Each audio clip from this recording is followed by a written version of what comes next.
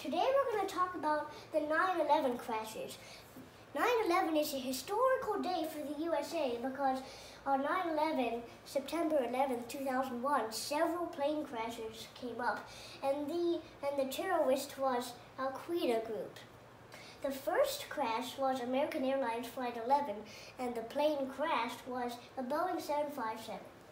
It crashed into the World Trade Center, which is located in New York City. The second crash was also American Airlines. It was American Airlines Flight 77, and it was the same model of a plane, but it crashed into the Pentagon, which is located in Washington, D.C. The third crash was United Airlines Flight 97, but it missed. It missed the White House, and it didn't really crash into it. And have you ever wondered why there's so much airport security going on? Well, because they're afraid that something like the 9/11 would come up again. Because if they didn't have the security, probably more pilots would try to sneak on the plane and plan some crazy crash like that.